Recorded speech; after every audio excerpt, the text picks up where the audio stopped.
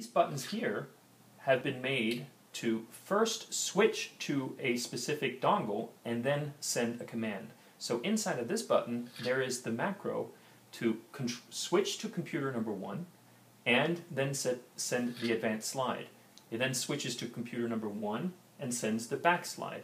And in the same way down here, it switches to computer number 2 and sends the forward slide and forward slide. So that way we have full control of the two PCs, and we're doing it all with single buttons.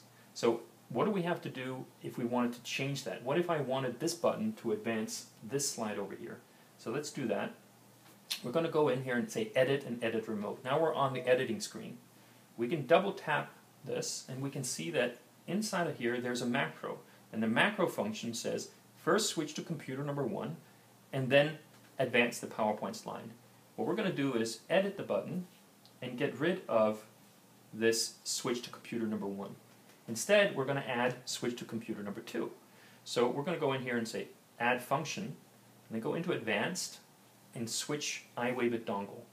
Inside here it's done a scan, and we can redo the scan to scan for all USB dongles just to make sure it's up to date. And it says there's 2 different USB dongles, and here's one called computer number 2 and here's one called computer number 1.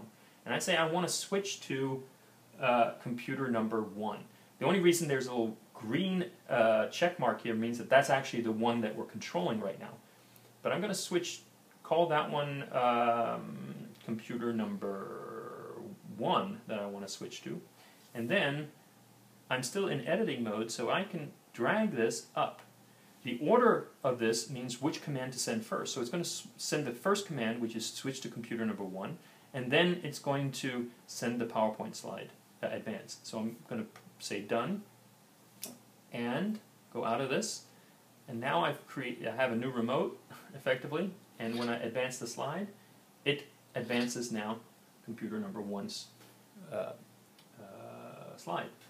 And of course you can create any set of macros that you want, but the key thing is we can now put functions inside of here that allow us to switch to any different number of 16 different dongles that we have in the near vicinity. So we can control 16 PCs at once if we want to.